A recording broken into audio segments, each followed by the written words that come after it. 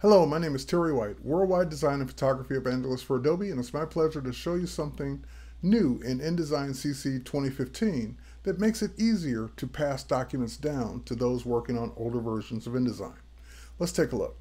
Now, in the past, if you wanted to take a late version of InDesign, because you're on the latest and greatest version, now you're on 2015, and you're working with someone, maybe a freelancer or a contractor that isn't on the latest and greatest yet, you can do it much easier now with InDesign CC for 2015.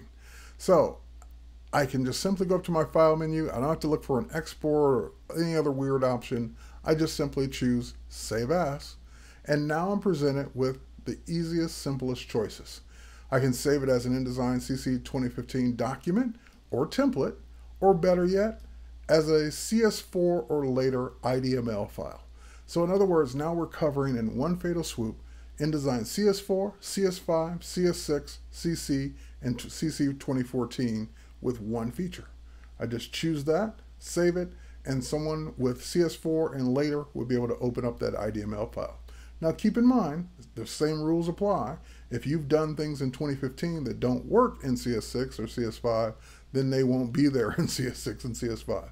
But it does give you a way to get the bulk of the work that you've done in InDesign back down to an older version if necessary. So making it easier to work with teams that aren't always on Creative Cloud or on the latest versions, that much simpler and easier now with this new Save Back. Take care, and I'll catch you on the next one.